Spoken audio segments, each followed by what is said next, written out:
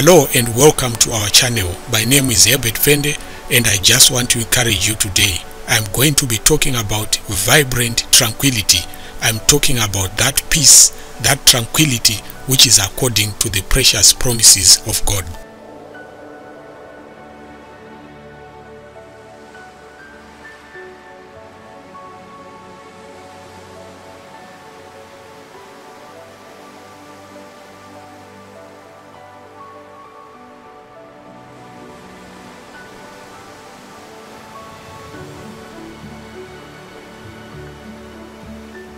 Let us pray. Our Father in heaven, we thank you for affording us the opportunity once again to hear your word. We come to you with open minds, with open hearts, that we may learn from you. In the name of Jesus, I pray. Amen. Please open your Bible, Philippians chapter 4, from verse 6 to 7. I'm reading from the King James Version. Be careful for nothing, but in everything, by prayer and supplication with thanksgiving, let your requests be made known unto God. And the peace of God, which passeth understanding, shall keep your hearts and minds through Jesus Christ. Jesus said in John chapter 14 verse 27, Peace I leave with you, my peace I give unto you, not as the world giveth, give I unto you. Let not your heart be troubled, neither let it be afraid. This is the vibrant tranquility I'm talking about. Listen it from Jesus himself. Peace I leave with you, my peace I give unto you. Not as the world giveth, give I unto you. Let not your heart be troubled, neither let it be afraid. You know, we are living in troublous times. Even Jesus told us in his prophecy that in the last days there shall be distress of nations with perplexity. And one of the things happening is that fear is dominating faith. Fear is taking the place of faith. But Jesus has told us well in advance of what is coming, and he promises us that he is going to give us vibrant tranquility, peace in the midst of difficult circumstances. I would like to invite you to come with me to the shores of the Red Sea. Put yourself in chapter 14 of Exodus. Exodus chapter 14. Put yourself inside that crowd, that 3 million crowd. Come to the shores of the Red Sea. Can you see the massive waves of the deep, dark sea? Can you hear the crashing waves of the sea? The crashing waves of the deep sea. Can you smell the sea spray? Hear the sound of cows, donkeys, camels, cats, dogs, chickens, you name it. They came out of Egypt with all their belongings, all their livestock. Everything is assembled before the seashore. If you are someone who is dominated by fear, I'm inviting you to come with your fear to the seashore. If you are someone who is dominated by anxiety, come with your anxiety to the seashore. Tell me how you feel in these circumstances. After a dramatic deliverance from Egypt, 400 years of slavery, they seem to be in a confining and undesirable circumstance. They had already received a message from God that he would harden Pharaoh's heart and that he would follow them in hot pursuit. You know what that is called? It is called prophecy. God tells his people of coming trouble in advance so that they pray and ask for strength. I was reading the book called Patriarchs and Prophets, and it says, Pharaoh the king was resolved to intimidate Israelites by a grand display of power. If you want to see how much ammunition he took with him, just read Exodus chapter 14. He wanted to intimidate Israel with a grand display of power. God told Moses that Pharaoh would follow, but within the same prophecy is included a message of hope. You can read it in Exodus chapter 14 verse 4. And I will be honored upon Pharaoh and upon his hosts, and the Egyptians may know that I am the Lord. You know, even us today, we have been given prophecies of the coming crisis in the book of Daniel, the book of Revelation, but in the midst of that prophetic word which is telling us of coming trouble, there are messages of victory so that we can experience vibrant tranquility while we wait. There are people who focus on the crisis, not on the promise of God. I want to tell you that you must focus on God's promise. Don't focus on the beast. Don't focus on the world coming boycott. Don't focus on the hardship that is God's people are going to experience. Focus on the promise of God. God told them that Pharaoh would come in hot pursuit, but he also promised that the Egyptians shall know that I am the Lord. I wish I could tell you that being a child of God means you have power to bind the forces of evil, power to bind the devil so that he will not touch you in your life. I continue to hear such prayers which sanitize people's lives of all trouble. You will not suffer, you will not get sick, you will not get cancer, you will not get any challenges, you will be promoted at your work, you will get married with the best man in the world, everything, there is nothing, no problem. Your life is going to be smooth because you are called by the Lord's name. I can't do that, unfortunately. God has never promised that our lives shall be free of tribulation. He didn't. When you read the book of John chapter 16 verse 33, Jesus himself tells us this thing. He says, these things I have spoken to you, that in me you may have peace. In this world you will have tribulation, but be of good cheer. In other words, tribulation is there, but be of good cheer. Why? Because he will be with us in the fire. He says, in this world you have tribulation, but be of good cheer. I have overcome the world. Did you hear that? You shall have tribulation, but you shall still experience vibrant tranquility because Jesus has overpowered the world.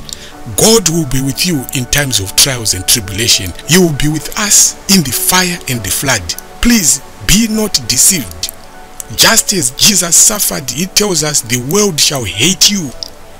And Peter tells us, do not count it strange when you experience the trials, because just being a child of God is the reason why you will suffer trials and tribulation.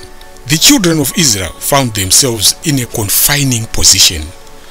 You would think that God didn't know the geography of Egypt, where he led them. When you read Exodus chapter 14, God himself told them where to go and camp. Do you find yourself in a situation where you wonder if God is with you? Many people, when they are in a strait, when they are in difficult circumstances, they think God has deserted them. Here we have got a story of God telling people to go and camp at a confined position where there is no escape. Maybe your trials and tribulations are meant for God to show his power to other people through you. You know, there's a song I like which is called All the Way My Savior Leads Me. It says, all the way my Savior leads me, what have I to ask besides? Can I doubt his tender mercies, who through life has been my guide? Heavenly peace, divinest comfort, here by faith in him to dwell. For I know whatever befalls me, Jesus doeth all things well. You know, I love this song. It is telling me, just like the children of Israel were led to a strait, it wasn't to discourage them, it was to show power to the Egyptians. So God led them to a strait. The children of Israel found themselves in a confined position, rugged mountains on the sides, a raging sea in front of them, and the sure word of prophecy that Pharaoh would come. You see, they were in a strait, they were in a confined space where there is no escape route.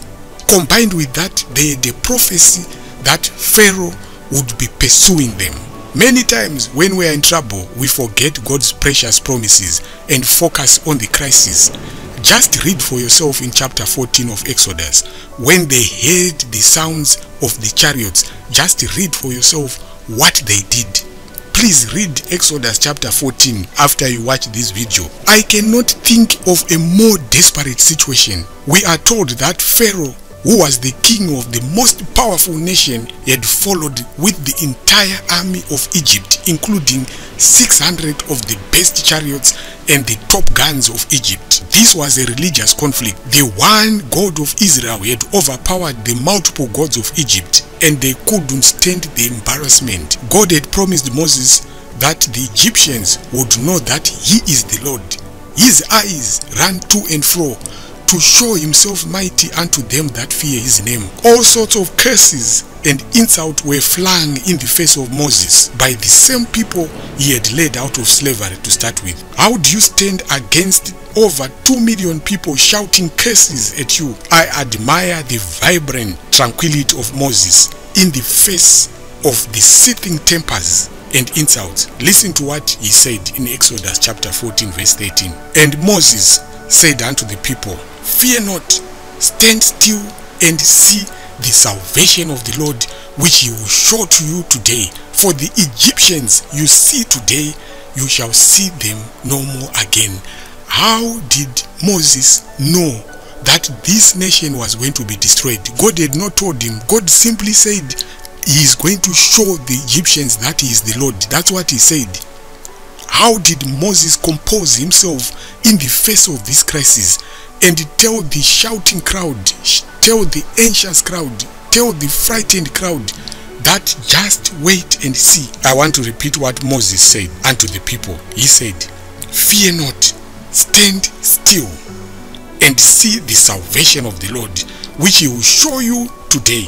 For the Egyptians you have seen today, you shall see them no more again. Do you see the power we get when we believe in the word of prophecy? Moses believed in the word of prophecy. He believed the word of God. He believed the precious promise of God that although Pharaoh is going to pursue you with his might, the war arsenal of Egypt is going to come in hot pursuit. But do not be afraid. Moses took that promise at God's word, and when the crisis broke, they are in front of the raging waves of the sea. There are mountains on the sides. There is no escape route. The crowds are shouting, and Moses had the composure to tell them, stand still. I wish we could trust God like Moses today. How did Moses know that?